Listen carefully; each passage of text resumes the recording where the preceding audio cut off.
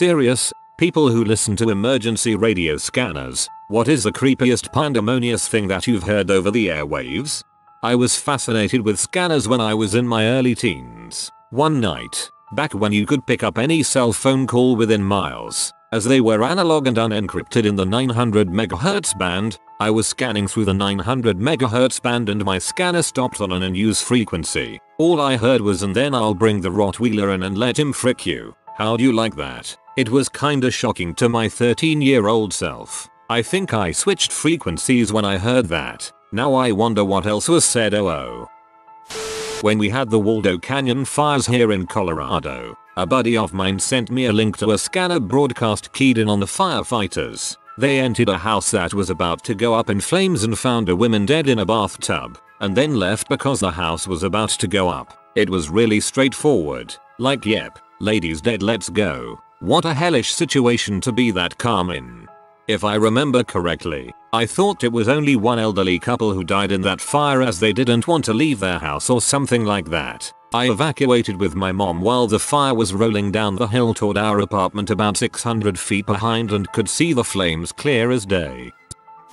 I worked at an for a while, so the scanner was always on. One night the ambulance was responding to a call about a young man that was unresponsive and the mom was doing CPR. A couple of minutes later it came in that it was attempted suicide, and then when they arrived they called for a coroner and could hear the family screaming and crying in the background. Right after that we get a call and it's our co-worker. Her son had hung himself with a belt in a closet and tried to resuscitate him and she was hysterical. Truly heartbreaking. Some years ago our fire chief was the first responder to a call that turned out to be his son having died choking himself for pleasure. I can't imagine you ever really recover from that. Heard a man saying, hey shush, quiet, you're not getting out, shush, you're not leaving, you're mine. I live in rural Pennsylvania by a large patch of woods. He was hunting in the woods and was talking to himself while aiming. Grew up in a remote area where police were hours away, so we all listened to scanners and would rush to help as a community until police got there. A neighbor called in a motorcycle accident up the street from our house at a bad curve where there had been lots of accidents over the years. My dad would often take us along to help. We rushed out knowing an ambulance is usually at least 45 minutes away. We pulled up to the motorcycle and a guy laying in the ditch. I knew something was different because dad told me to stay in the car. It was his best friend. He was dead. It was one of the few times in my life I saw dad cry. Not sure if I made it in time, but I am a radio officer in the Coast Guard. Kind of half 911 operator, half air traffic controller. I've heard lots of chilling calls. People drop dead on deck and try to get resuscitated. People whose vessels are going down and they know they won't be around long and give you messages to families, etc. One of the worst, a fella was on a fishing boat with his pal. It was really early in the morning, and he was cruising along. Well, the guy must have been turned to the back of the boat while his buddy was in the back messing around with some gear. He didn't notice a sandbar, and hit it hard. His friend was thrown from the back into the wheelhouse and bashed his head. The guy called in while doing CPR, and his friend was clearly dead from the description, but he just kept going. Crap like that can keep you up at night. When you switch from bicycles and cars to anything else, the training wheels come off. You really have to be dang careful driving big trucks, boating in the open ocean, etc. At least I have enough experience to know when I don't have enough experience. I am glad USCG is out there. I have heard some nasty situations on Channel 16 before with sinking vessels. I'm a cop, so listening to a police radio is something I obviously do all day, every day. Car crashes, house break-ins, assaults. Those are all routine. The calls that send chills up my spine are actually the silent ones. When you hear a radio squelch, and maybe one or two words from another officer, fight or gun, and then silence. Then there's just dead air, and everyone stops what they're doing while dispatch tries to figure out who it was, and where they are. As a dispatcher and Leo spouse, those silent calls are the absolute worst. Our officer assist tones are haunting. My dad was a volunteer firefighter, so we always had the scanner on. One night when I was about 10, the tornado sirens went off. We ran to the basement and once we were settled we turned on the scanner. That night I listened to police and firefighters, many of whom's voice I recognized, give a play-by-play of our town getting destroyed as if it was a goddamn football game. I listened to business names and street names trying to remember where my friends lived. My dad left to help. Then we heard my street. The next morning the house 2 doors down was gone. I didn't sleep well for a long time after that. Sometimes ignorance really is bliss. Sometimes I wonder what the people who had home bunkers to be used in the case of a nuclear event would have experienced when they came out. No one really knew who had a bunker. Even today no one knows how many backyard bunkers there are. To think that they might have came out and have been the only survivor in their neighborhood, subdivision, etc.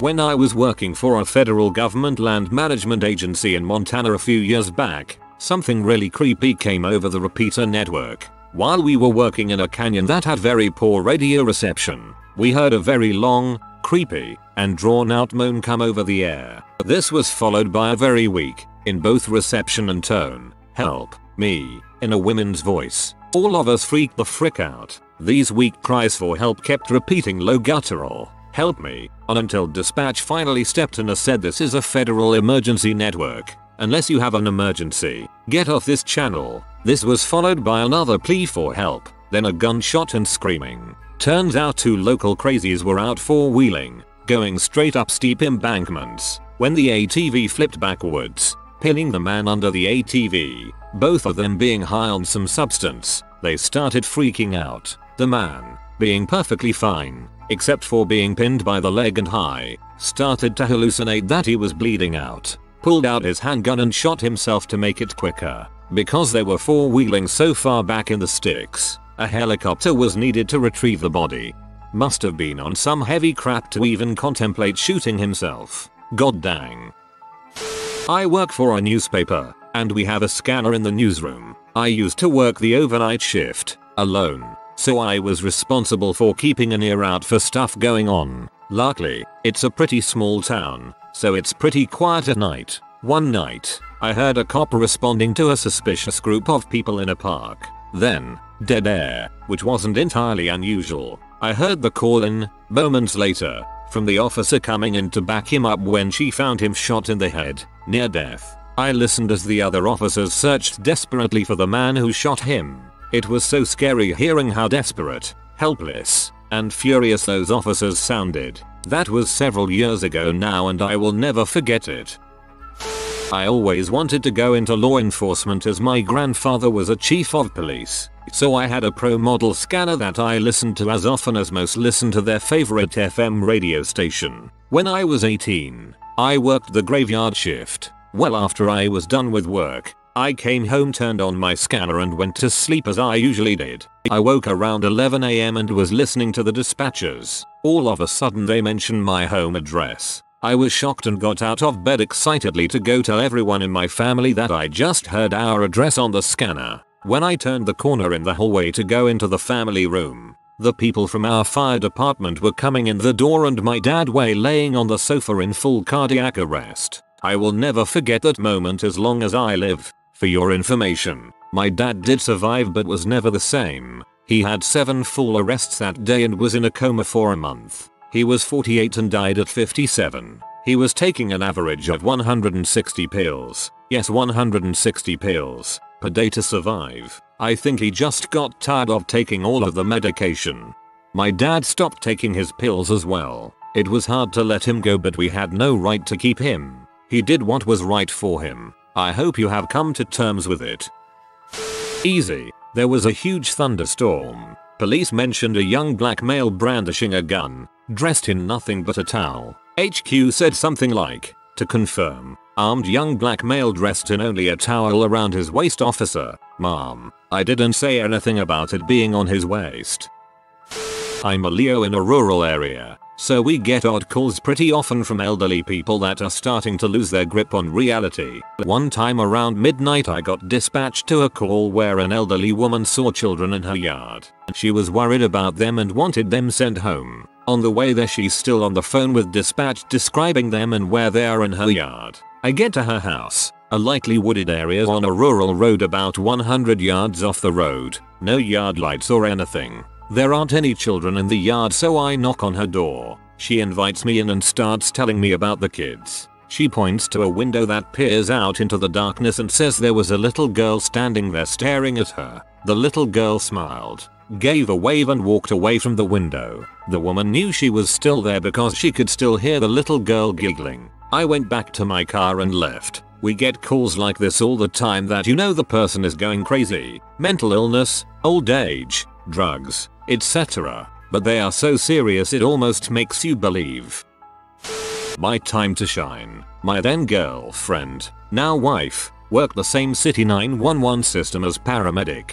She worked days, I worked nights. She had finished her shift and went home. We lived together. I was working overnight. Around 3 in the morning, I heard dispatch send a unit to our address for a shooting. A lot of times these are unfounded, but I was still freaking out. The unit was operating on a different radio bands for different parts of the city, so my partner and I switched to that band to listen. We heard it was a confirmed death from a gunshot wound. I was crying and driving up to my house, 20 minutes away, but then heard the report. 30-year-old male, gunshot wound to the chest, coroner request. I page someone who tells me again that it is a male, not female, that is dead, in my house. I call my girlfriend. She doesn't pick up. For some reason I log on to Facebook and see a picture she uploaded of her and her niece at her brother's house. I totally forgot she was babysitting that night. Still didn't answer who the heck was in our house.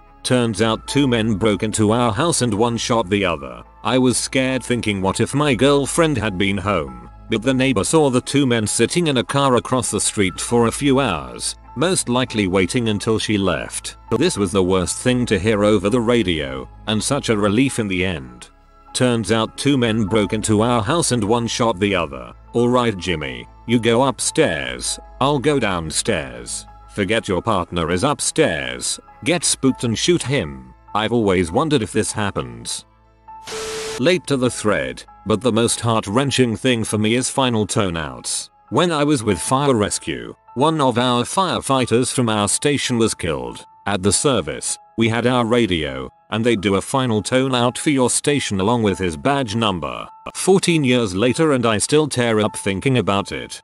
Yeah, final tones can be haunting, especially when you're standing at full salute for your rescue squad's newest volunteer at their funeral and you hear it echo over a dozen radios at once.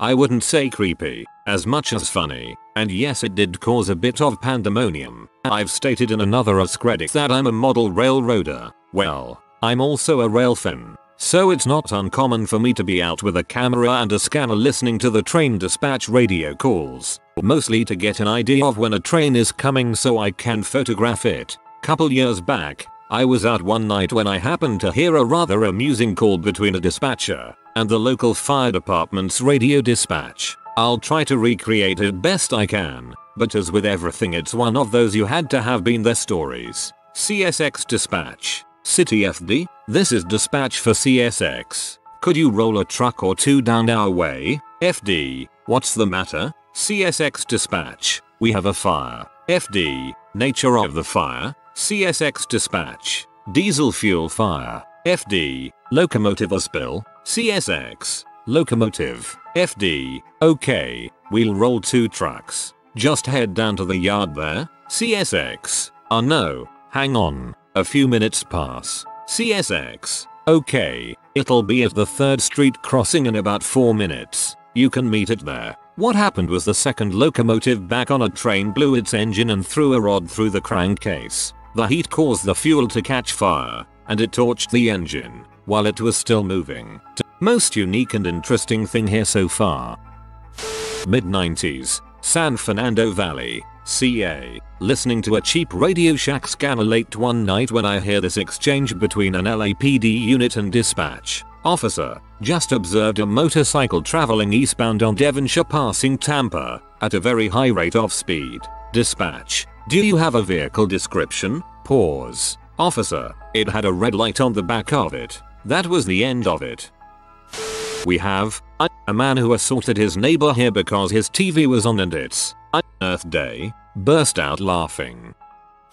My stepdad kept one constantly running in our garage. One night I heard my cousin's address go over the scanner about a noise complaint and called him immediately. I knew he was having a party, so I figured that it was just getting loud. Some random person answers my call. House phone back in 2000. Get a freaking ambulance here and drops the receiver. I'm listening to shouts and scuffling over the phone and more codes coming over the scanner. A 10-1 is called in. I hear a gunshot on the phone and scanner simultaneously. Then, drop the weapon. Drop it. 2 more gunshots. A group of guys who didn't like my cousins had rolled up 12 deep to the party and just started swinging on people in the yard. The first call to the cops was from a neighbor hearing the fight starting. 2 more before the first shot I heard and 3 after. 11 cops arrived and tried to stop the brawl. 2 were injured. 1 seriously from some idiot who threw a chunk of concrete. The first shot I'd heard was from a girl who pulled her handgun, shot at one of the thugs, and accidentally hit another girl in the stomach. Everyone survived, but dang was that crazy to hear. That's just a grade A clusterfuck. The most troubling thing I hear is the police not responding to things. I live in a small town that doesn't have full-time local cops. The 911 dispatcher comes on and reports some incident on some street. A few minutes pass. They make the same call out again. More time passes. Then somebody else comes on and reports that no officers are currently on duty. So then they call for the state police, and they'll respond as much as an hour later. And then there are some places where they won't go even if there is an officer on duty. They just don't respond and eventually pass that to the state cops. Where I live, you're just on your own when there are no local police officers on duty.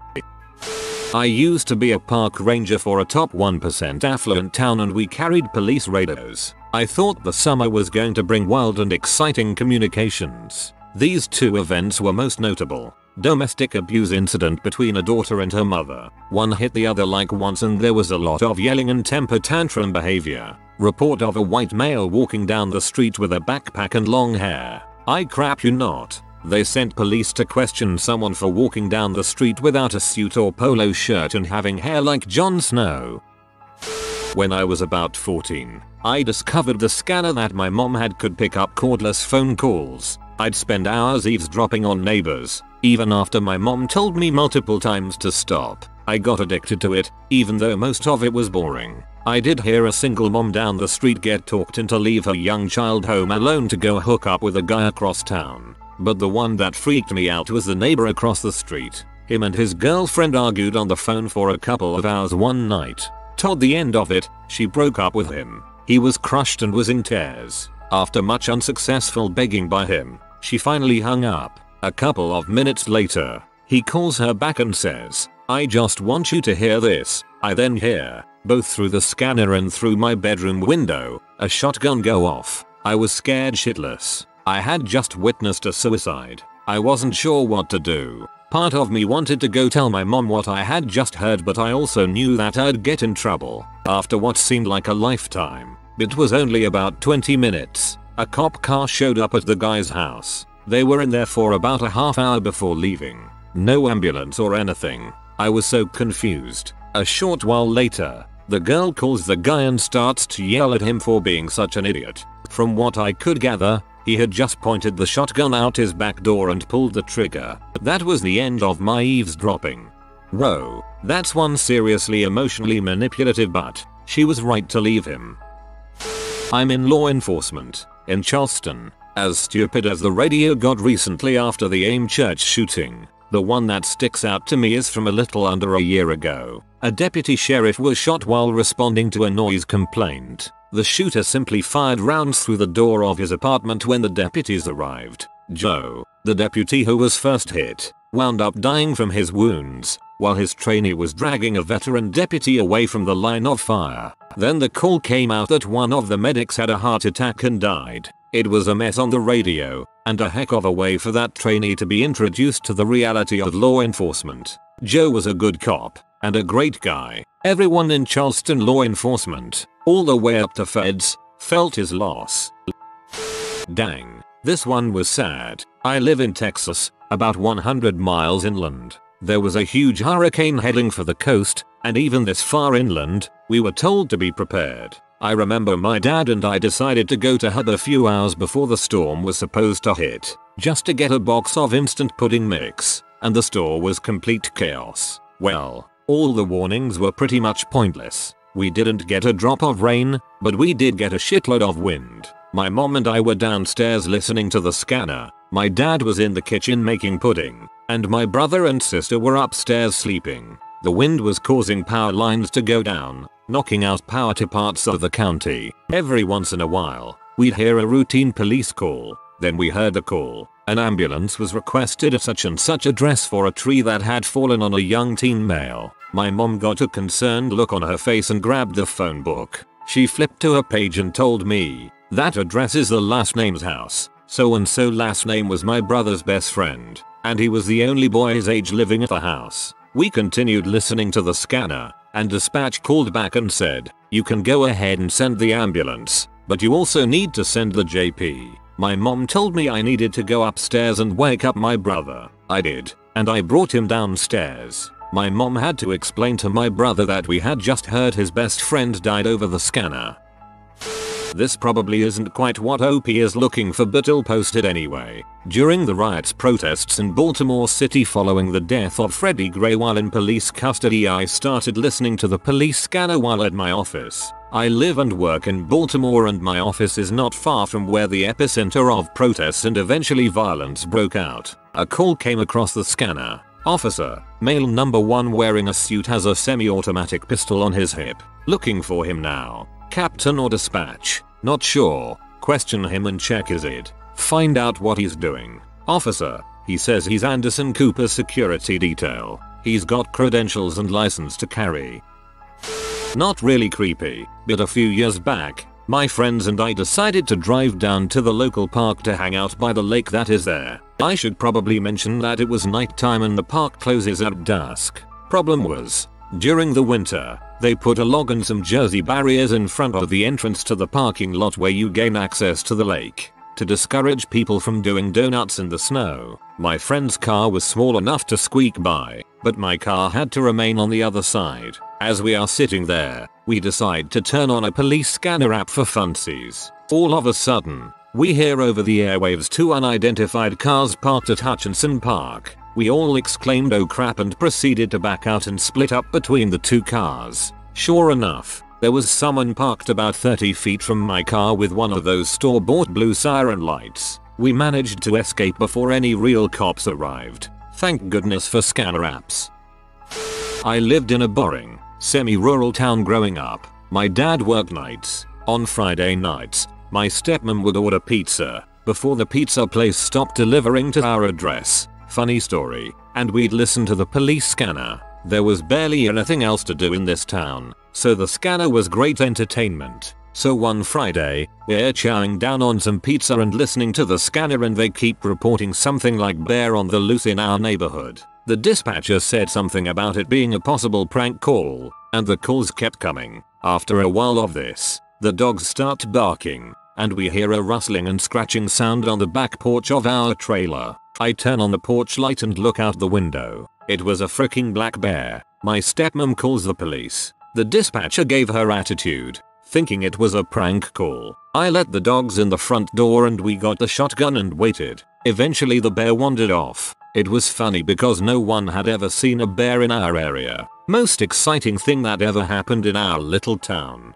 TLDR. Bear tried to break into our house. Dispatcher thought there was a rash of prank calls about a bear in our neighborhood.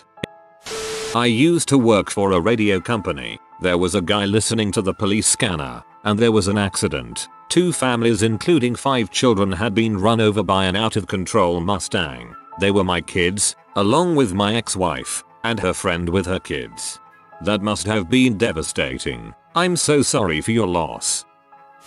My daughter and her husband live the next town over on something like a cul-de-sac, let's say Elm Circle. Listening to the scanner, 2 young males rob a convenience store, unusual for our town. The officers on duty post up at the major intersections after the dispatcher gives the vehicle desk. Looking for the car, they rob another convenience store. The LT reminds them all to actively watch for the vehicle. Suddenly, you hear one key up with his motor winding up fast, asking again for the plate number. Dispatcher calmly repeats. He calmly says he's in pursuit, gives his location direction, and you can hear he's got the engine pegged the frick out. Another officer says he's on his way to back him up, and first officer calls out his pursuit, just like he's giving a set of directions to a tourist. No raised voice, no tension in the voice at all. Mentally, I note that they are headed toward the town where my daughter lives. I hear the first officer say that they're throwing bags out at location. Engine still screaming. Dispatcher repeating everything the officer says very calmly. Then they turn off main road onto side road, and side road to small road. At this point I pick up the phone to call my kid because these armed robbers are in her neighborhood. Her husband wakes up all confused because it's the middle of the night. I scream, "Get up! Wake up! The cops are chasing robbers into your neighborhood." Well, they're not here, so I'm going back to sleep. At that instant, officer says he's turning onto their Elm Street, 1 block long, dead end. I go, "Appa shit, OMG, they are on your street." Officer calmly but quickly says they're bailing. I'm on foot and dispatcher repeats. Then silence. Total silence for like 3 minutes. My heart stopped. Finally his backup starts saying he can't find him. Dispatcher calmly asks for location. No response. LT asks for location. No response. After forever, officer says dispatch 1 in custody, 1 on foot loose. I could have died. Anyway, that's the most gut-wrenching thing I ever heard on one.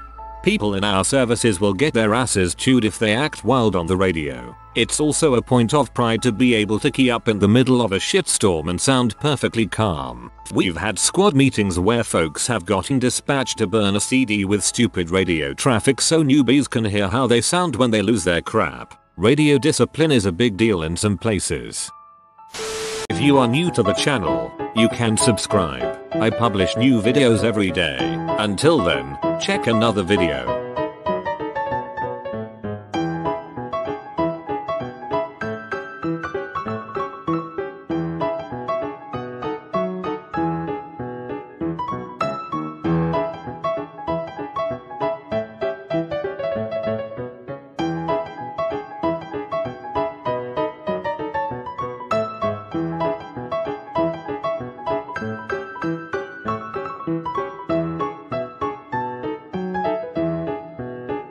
Bye for now.